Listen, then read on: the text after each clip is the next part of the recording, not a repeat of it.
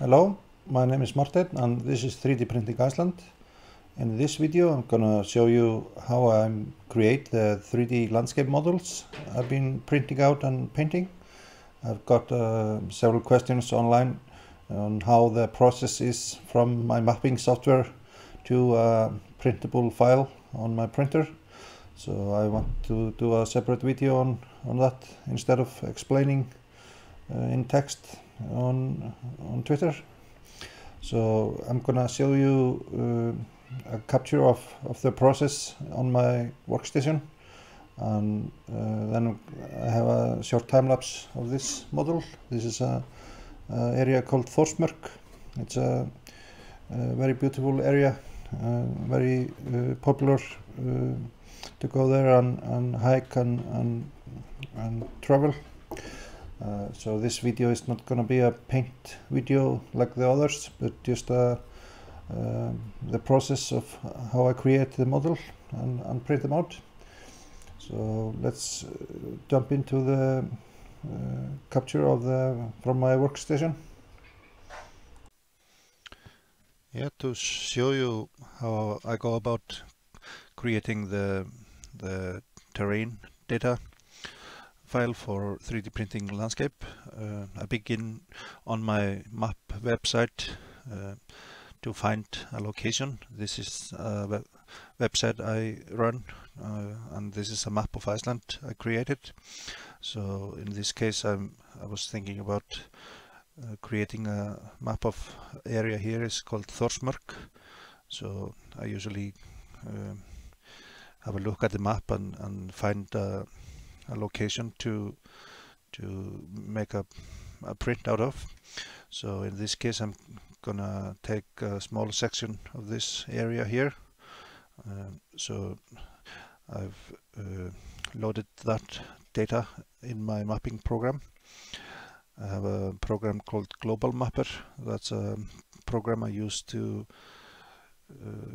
create the maps.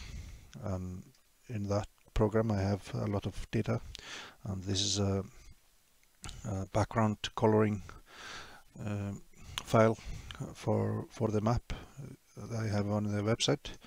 So here I have a lot more detail just of the terrain.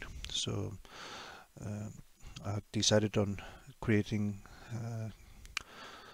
a tile of this area approximately. So I've loaded up a digital elevation file, and this is height information, and I can show you like a 3D view of the area.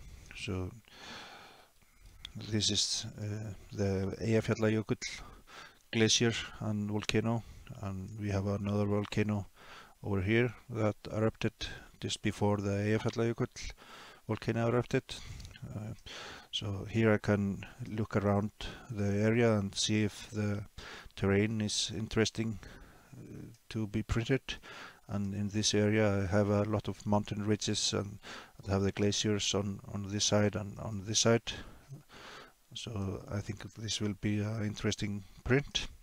So I usually go about having a look at the terrain to see if it's interesting for printing. I can show you, I can see different types of coloring or shades in the program, but usually I have a look at it like this. But let's say that this is the area I'm gonna select. So what I do now is simply export a portion of the file. The whole file is approximately 3 gigabytes in size, and it's just a small portion of Iceland.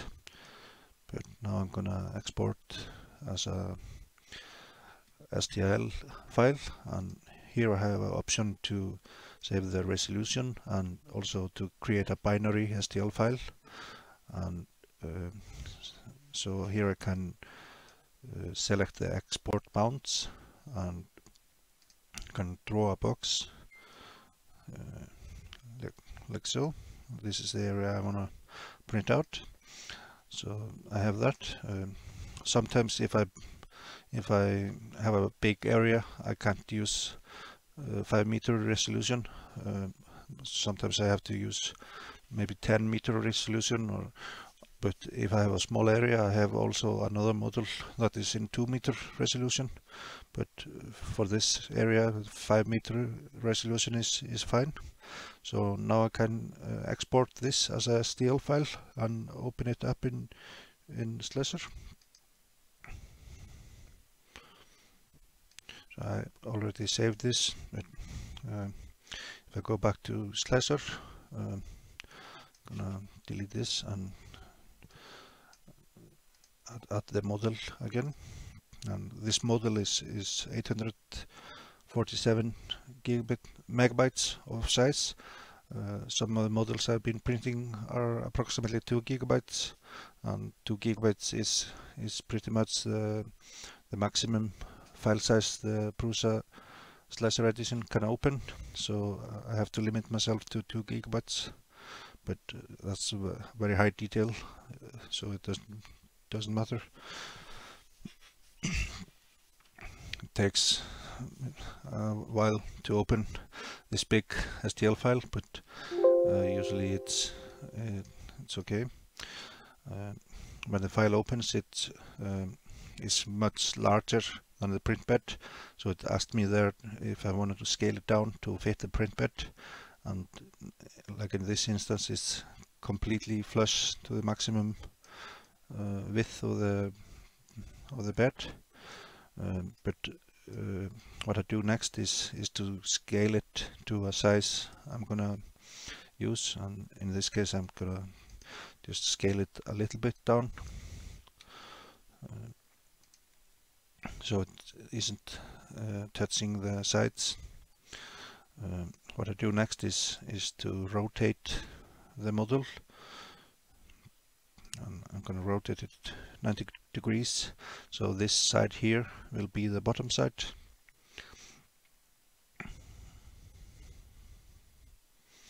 So it's like this.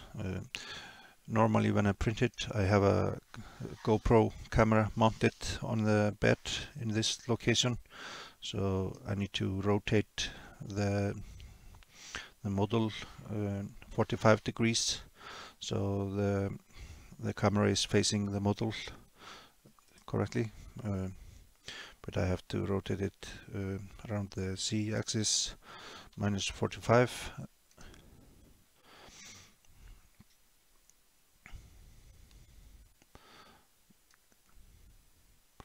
No, that was incorrect. I have to rotate it plus 45.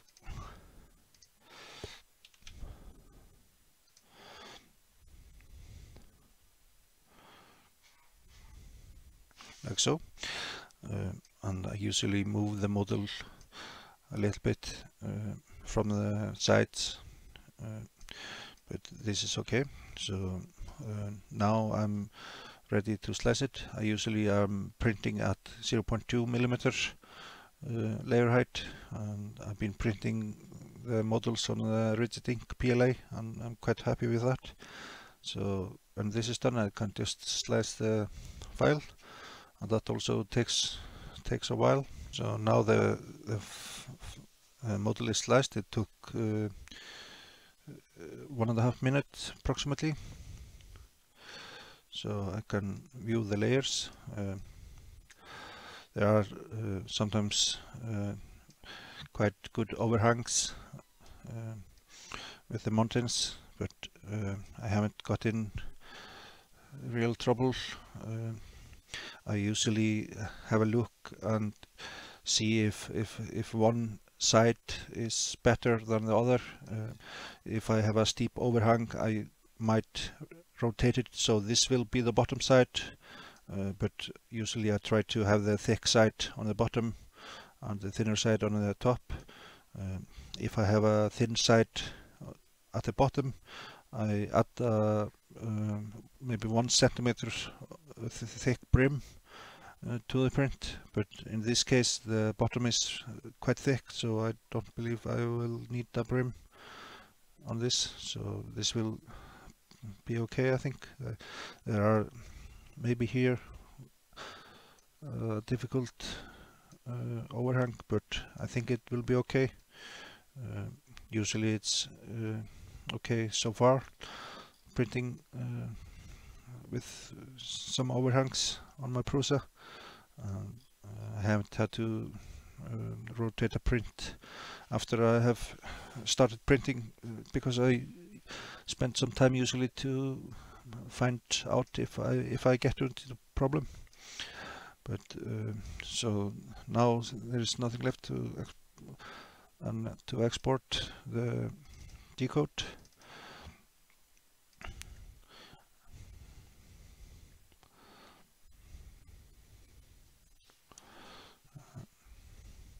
That takes a while also.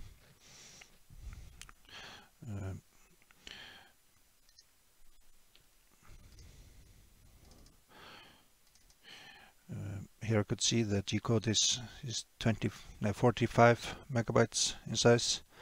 The biggest model I printed was 158 megabytes in size, so that was quite a bit larger than this one. Here I can see the used filament, protected use.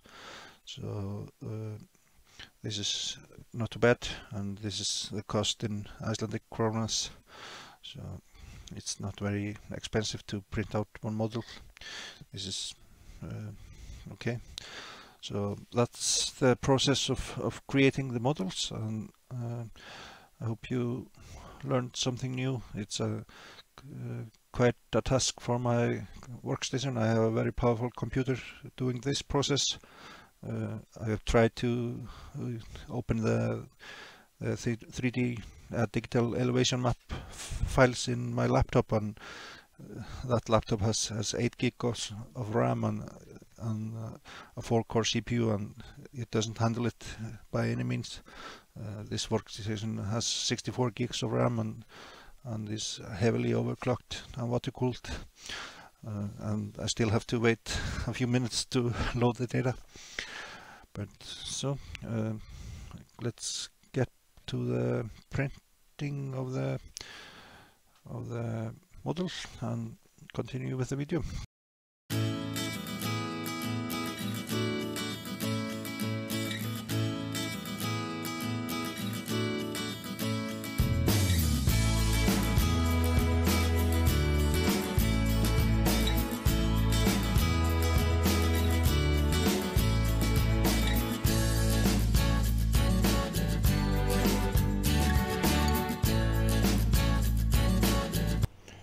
Yeah, so this was the video on how I create the models and a short time-lapse of this print. I hope you got some idea on how I go about creating those models, and it will maybe give you some idea how you can make your own. For the US you can get very detailed data sets through Global Mapper software I'm using. And there's also online sources from the mapping agency in the US where you can get the models if you want to use other software. But this is how I go about creating those models, and I hope you enjoyed the process and this video. So I will see you in the next one.